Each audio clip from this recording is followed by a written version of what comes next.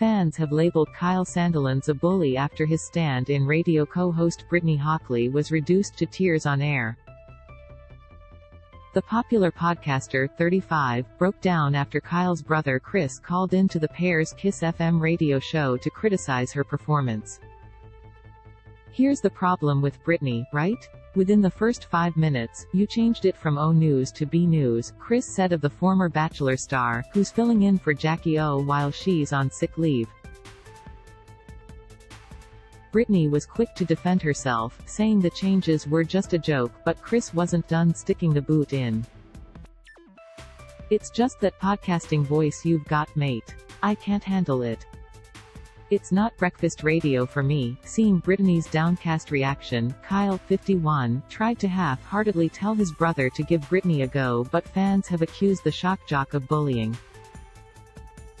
"Why are mean people given so much airtime? When it is okay to demean anyone like this?" wrote one online commenter.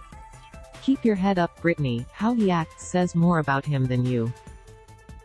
Jackie O vanishes. Jackie O, where did you go? That's what fans are asking after the radio host abruptly dipped out of her top-rating KIIS FM radio show with Kyle Sandilands on November 14 and hasn't been seen or heard from publicly since. "I've been not very well ever since I've had COVID. I've been struggling with this fatigue," Jackie told listeners before disappearing.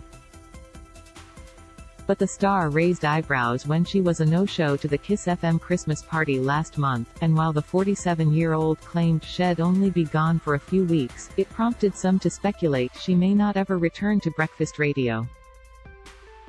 "Let's all hope this is the beginning of the end of the Kyle Jackie O show," wrote one snide commenter.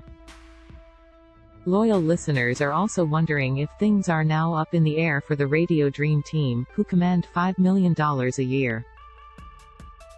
"Your audience stayed with you when you left 2Day FM and went to KIIS, so I am confident your audience will stay with you if you did the afternoon slot from 3 p.m. to 6 p.m., commented one fan, adding to chatter there may be more going on behind the scenes than radio bigwigs would have everyone believe.